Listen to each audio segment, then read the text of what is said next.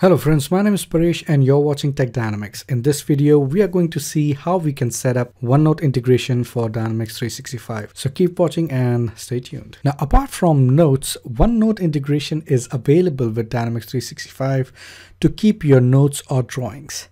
Now, OneNote integration does not replace the timeline or the notes functionality in Dynamics 365.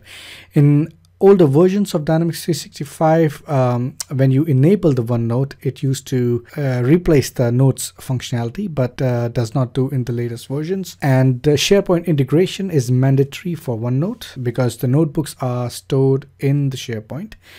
And to see how to enable Sharepoint integration, you can view one of my previous videos. I have provided the link in the description below.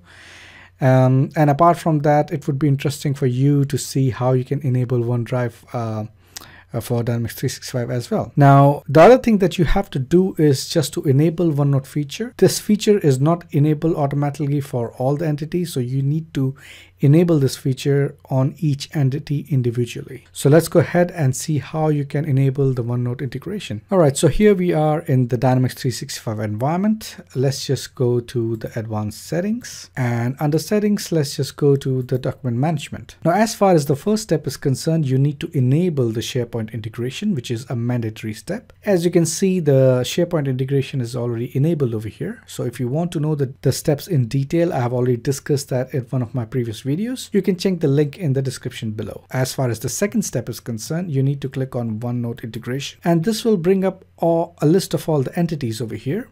Now, by default, the OneNote integration is not enabled on all the entities. So you need to select the entities over here. You can select a couple of them and then click on finish. And once that is done, you are good to go with your OneNote integration. That means it is available for all those entities. So let's just go ahead and select an account over here and select any account record.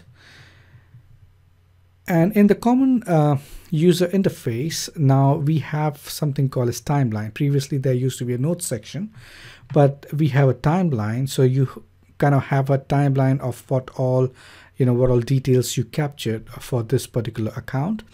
So as far as the normal notes section is concerned, you can still use the notes section.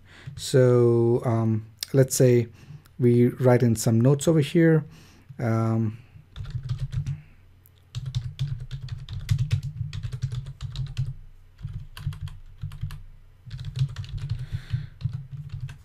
Which can be anything, and add a note. But as you can imagine, the normal notes section has its own limitation because you can just capture a limited amount of data. So for that, we have enabled the OneNote integration. So click on the plus sign over here and click on OneNote.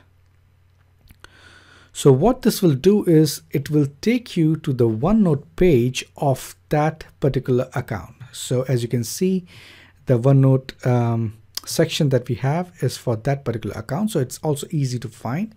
And over here you can create various sections, you can add pages, you can capture data or images, whatever you want to do. And of course, as far as the OneNote is concerned, you don't have to save the data, it is automatically saved. So you can imagine that you can capture a lot more information for a particular account or for any particular record for which the OneNote integration is enabled. It's a very interesting feature. Why don't you go ahead and try it out for yourself? Thank you for watching this video. If you liked the video, please give it a big thumbs up. Do share your comments and do not forget to subscribe to the channel Tech Dynamics. Bye-bye.